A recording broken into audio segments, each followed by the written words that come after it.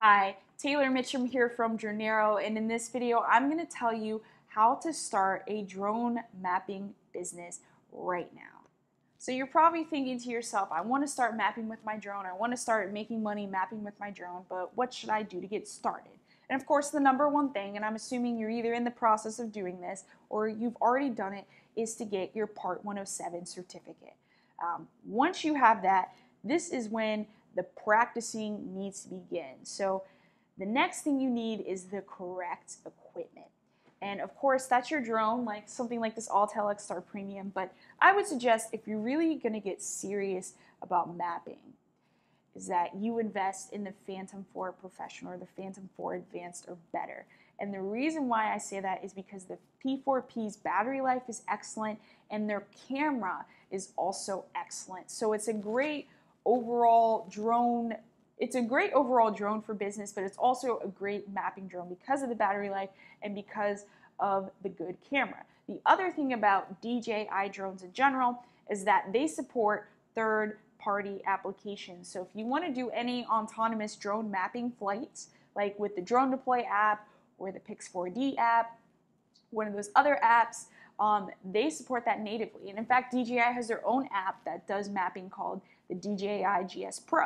So those are all great. And like I said, the P4P is a great platform to get started or even continue with. I know people who do professional drone mapping with the P4P, and they have done some great work. So now we got our Part 107, we're getting, we got our equipment. On the other side of the equipment is that you also need to get some sort of mapping software. So there are a lot of them out there, but these are probably the best for my opinion. And the whole video is not going to be about me comparing the different software, but I'll go in depth a little bit into each one. So there's Propeller, there's Pix4D, Drone Deploy, and Precision Mapper. So I'll start with Pix4D. Pix4D is what I use personally and for my mapping.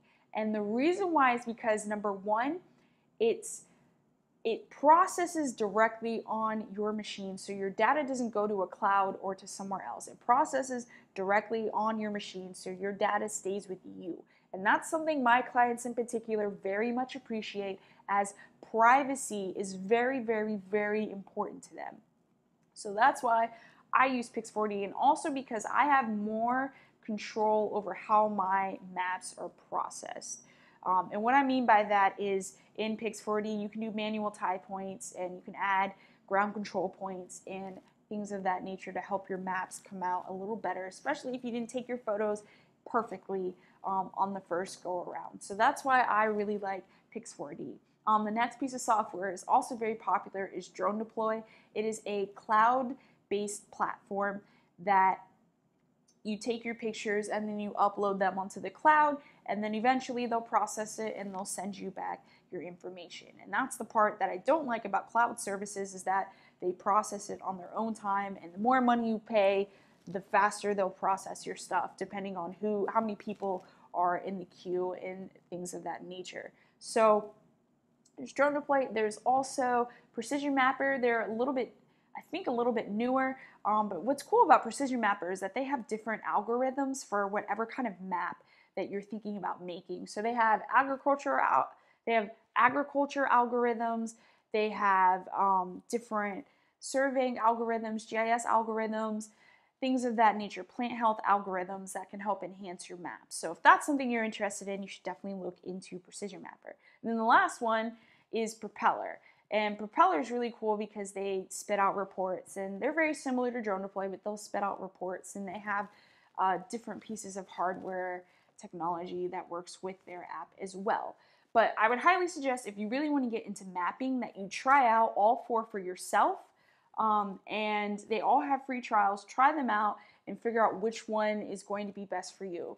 I will say Pix4D has the highest learning curve by far between all of the different mapping softwares, but again, it's the one that I use because it gives me the greatest control over how my data is processed, and it also keeps the information for my clients local versus sending it out to a cloud. So We have our Part 107, we have a drone, we need to get our software, which we already discussed, and the next thing we need to learn about is photogrammetry. Photogrammetry is the science behind being able to do mapping with the drone. And it is not a new science. It's not something that came out 3 years ago when people started mapping all crazy with drones. It's been a while. It's been around for a while. So definitely start reading up on photogrammetry to understand the art and the science behind it and how exactly it works, because anybody can pick up a drone and type go in the Pix4D app or in the Drone Deploy app and watch the drone fly in a grid pattern, right? But sometimes there's going to be instances where you're going to have to fly certain areas manually, and you need to understand how photogrammetry works in order to do that, in order to get great maps. So read up on photogrammetry. And the last thing I'm going to say, as far as like the equipment goes and the basic getting started part of this goes, is go out there and practice. Go out there and start mapping everything. Map your neighborhood, map your local baseball field, map your house, map wherever you are, because the more practice you get, the better you are going to be able to deliver final deliverables to your client, and that's really important. So practice, practice, practice, practice, practice. So now we got the practical side of it done. We got our Part 107. We went out, we got our equipment, we picked out our software, we practiced. The next thing we're going to want to do is understand exactly what our clients are looking for. And so there's really no value in just giving them a map just for a map's sake. They need to be able to get some sort of results from the map. And in order to get some sort of results, you have to understand their problems. And that goes back to you talking to your clients and understanding exactly why they're using your mapping services and understanding why your services are valuable to the clients. But that's really important, because how you do the map, how you process the map, what maps you suggest to your clients are going to hinge upon how you can solve their problems within mapping. So you definitely want to talk to clients, figure out what their issues are, how they're using drone maps, how they're helping them, things of that nature. And then lastly, you're going to want to practice, of course, and I know I touched upon this before, you're going to want to practice mapping, but you're also going to want to practice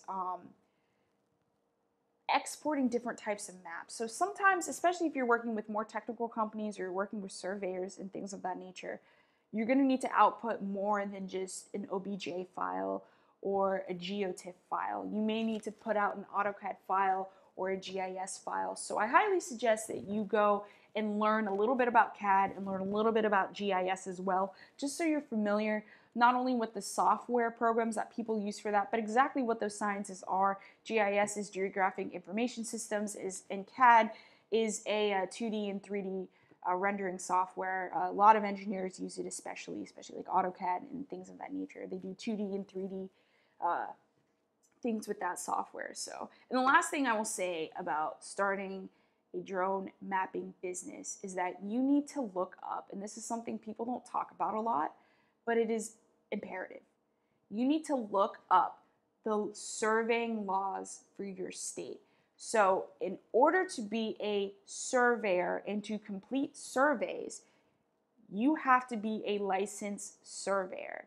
So you cannot go out and do a survey unless you are a licensed surveyor or you're working under a licensed surveyor. And so now you're probably thinking, what is a survey? Well, every state has a little bit different definition of what exactly a survey is. So you need to take the initiative and go look up your state surveying board and figure out exactly what the definition of a survey is for your state, because you don't want to be in violation of that. You don't want to be doing licensed surveys if you're not, you don't want to be doing surveys if you're not a licensed surveyor. So, and another common question I get is, how do I become a licensed surveyor? It requires you to, I believe, get a bachelor's degree in something, engineering or surveying. You have to have an engineering or surveying related degree. You have to have a certain number of years of work experience, aka it's not as simple as a Part 107 where you go take a test. It takes years to become a licensed surveyor. So again, look up the surveying laws for your state and make sure that you are not in violation, because you cannot do a survey unless you are a licensed surveyor, and you're not going to know unless you look up your state's specific laws. So I hope you found this video helpful. If you did, go ahead and give it a thumbs up and hit the subscribe button so you don't miss the videos I put out every single week. One of the most common questions I get asked is how to get clients for your drone business. And so I put out a free course just for you. If you click the first link in the description box, type in your email, I'll send it right over. It's a free client course that will teach you how to get profitable clients for your drone business in 4 days or less. And again, it's free. So I hope you enjoyed the video. I'll see you in the next one. Fly safe.